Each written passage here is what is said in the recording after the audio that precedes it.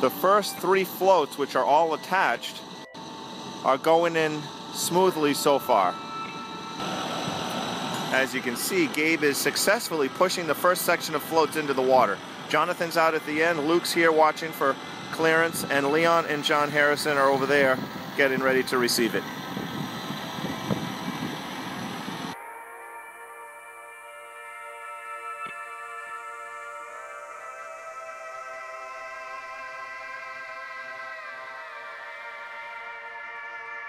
The 90 feet of dock are in the water. The guys are pushing it into position and it will be towed over to the boathouse. Thanks, Gabe. Nice job.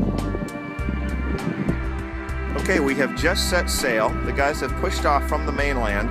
All docks are attached.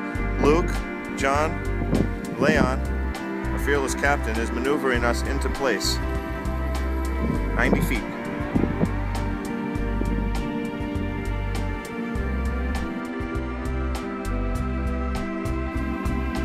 And as you can see, we're just about in position.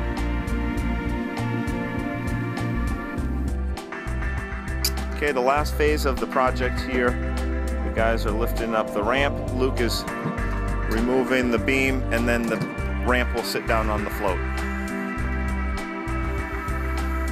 Watch your fingers, and down she goes. Nicely done. Take a bow, guys.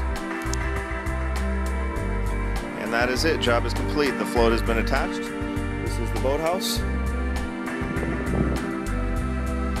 And till fall, that's it. Leon's returning the DVL Zodiac